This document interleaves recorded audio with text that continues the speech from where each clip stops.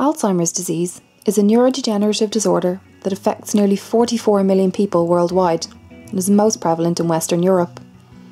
In Ireland, there is almost 40,000 sufferers. My nana is one of them. There are many distressing symptoms of the disorder, and memory loss is probably the most well known. This is the result of an accelerated rate in the death of neurons and a subsequent loss of synapses in the hippocampus. Neurons are the basic constituents of the brain.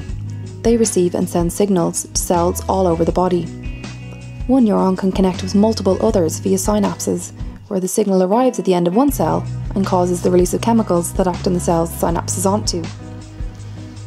The neurons of the hippocampus process all of the information received about an environment or experience and store this information as memories. As these cells die, the ability to form new memories is severely reduced, and so many people will only have memories from long ago and will be confused or disoriented by their current surroundings. Not everybody will have first-hand experience of Alzheimer's disease, but we will all experience old age. As the body ages, there is a general decrease in the neuronal population. This also results in cognitive decline, though at a much slower rate than in Alzheimer's disease. For many years, it was thought that the brain cells you were born with were the only ones you'd ever have, but this has been found to be untrue.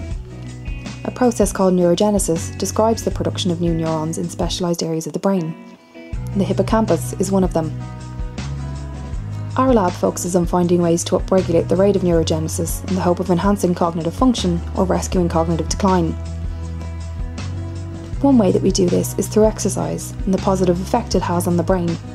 One such effect is the increased production of BDNF, a protein that binds to TrkB receptors embedded in the membranes of cells in the hippocampus, and induces internal cellular signals that go on to boost neuronal proliferation, support neuronal survival, and protect from neuronal death. But what about the people who aren't physically active as a result of restricted mobility or mental disability?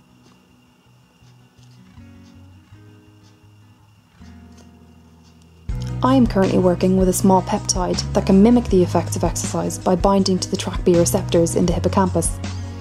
BDNF can only be generated in the brain, as it is too big to pass into the brain when administered peripherally.